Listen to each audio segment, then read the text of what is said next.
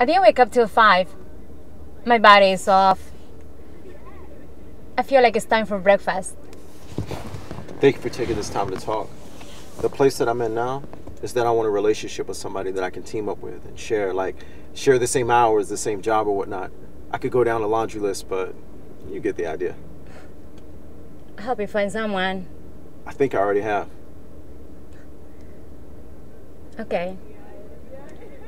Let me put this politely. I came out to dinner with you.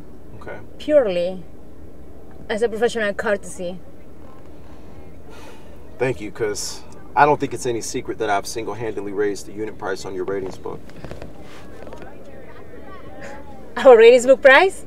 Yeah. I'm a very fast learner, Nina. We had a conversation. I specifically mentioned that. Do you remember? Well, do you? Yes. I recently learned, for instance, that most Americans watch local news to stay informed. And local crime stories led and filled 14 times the broadcast, averaging 5 minutes and 7 seconds. KWLA relies heavily on such stories, and with Los Angeles crime rates going down, that kind of makes items like mine particularly valuable, like rare animals. I imagine that your needs will only increase over next week's rating sweeps period. We certainly appreciate what you do. Okay, thank you.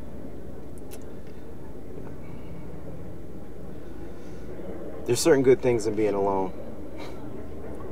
You have time to do the things you want to do, like study and plan. But you can't have dinners like this. Where are you going with this? I want that. With you. Like you want to keep your job and your health insurance.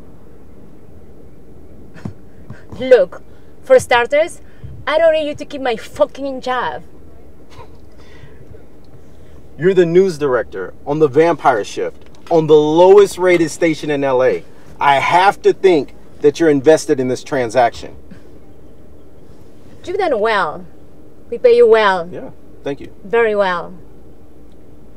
If you like, I can get you an exclusive retainer that will be on top of your segment fees. You're not listening, Nina. I happen to know that you haven't stayed at one station for more than 1 year at a time. And you're coming up on 2 years soon. So I imagine there's a contract for that length of time.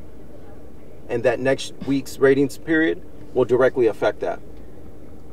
You're threatening me if I don't? I'm negotiating. The true price of any item is what someone's willing to pay. You want something and I want you. To fuck you. And as a friend. Jesus Christ.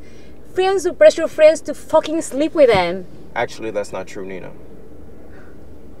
Because as I'm sure you know, a friend is a gift you give yourself.